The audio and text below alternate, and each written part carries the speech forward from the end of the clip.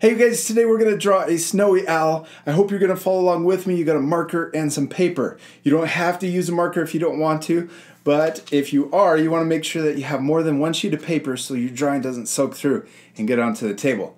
Now we're going to draw our snowy owl perched on a stump, and I'm going to try to keep this lesson nice and easy and simple for young artists, but it's still going to be a lot of fun for the older artists too.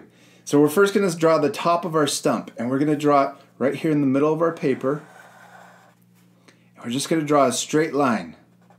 Now we're going to draw the snow line that comes underneath it. So we're going to draw a wavy line that connects from the left over to the right. Okay, now we're going to draw the stump. So let's draw the side over here on the left. And then we'll also draw a side, the right side over here, but I'm going to draw it shorter so that we can draw a little branch that's been cut off sticking out.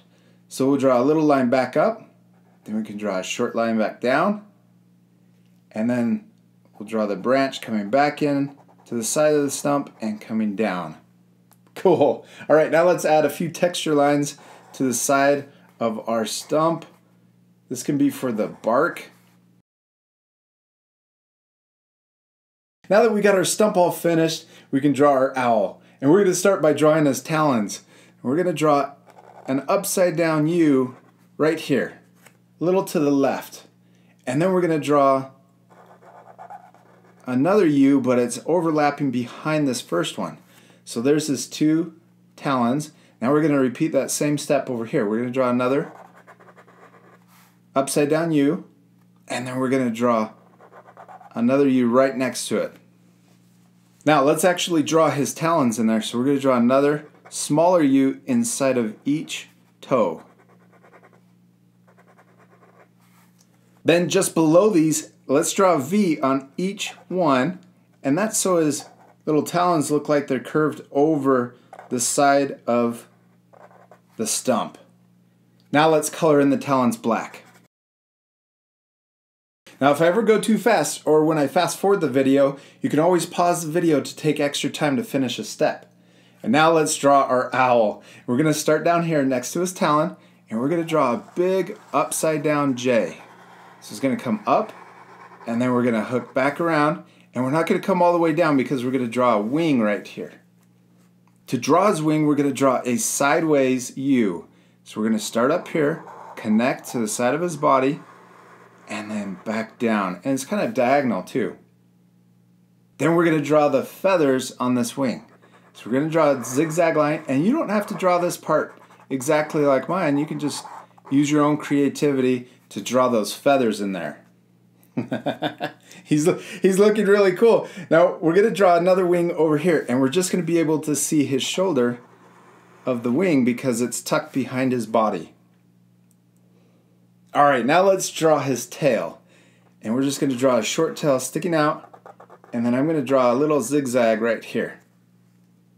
Cool, now we got his body and we got his wings in there. Let's draw his eyes. We're going to draw two big circles. We're going to draw them right next to each other. So we'll draw the first one, and then the second one right next to it. We want these to be the same size. Okay, now inside of these circles, we're going to draw two more circles. But we're going to turn these into, they're going to look like moons. It's a crescent shape. It kind of looks like the moon. And we're going to repeat that over here, but the other direction. Now this is for the pupil inside of his eyes. Next, we're going to draw the light reflecting in his eyes. We're going to draw a smaller circle, and then we can draw a smaller circle over here on this side too. Now we can color in the pupil, so that's the middle circle, and we want to leave everything else white. Alright, we finished our owl eyes. Now let's draw his beak. We're going to draw a V right in between his eyes. Then we're going to draw an A shape to connect the top. And then let's color that in. Okay, now let's add two zigzag lines to add some texture or feathers on his body. So we're going to start right here, and we're going to draw a zigzag line that starts over here on the left side of his body and then connects to his wing. And then let's do one more zigzag right below that. And remember, it's okay if your drawings look a little different than mine. The most important thing is to have fun and to practice. It's okay if your zigzags don't look exactly like mine. So we're going to do another zigzag right under his neck for his belly. Okay, now we could leave our owl just like this. Snowy owls can be solid white, or some of them have black little spots on them. And I'm going to add a few spots over here on his wing. So I'm just going back and forth. Add a little spots. And I'm going to add two over here on his shoulder. And we can also add them up here on his head. Alright, we did it! We finished our owl. He looks really cool, but he's going to look even better once we color him. So I'm going to put my marker down. This part I'm going to fast forward also, but at the end you can pause it to match the same color.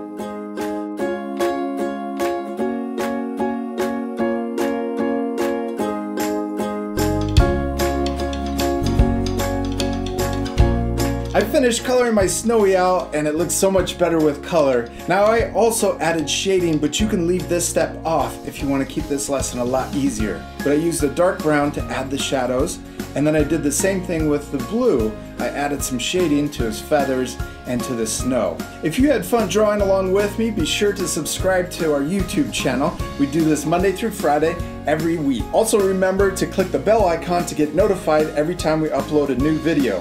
And if you really like drawing birds, be sure to check out our playlist full of bird lessons. We'll see you later, art friends. Goodbye!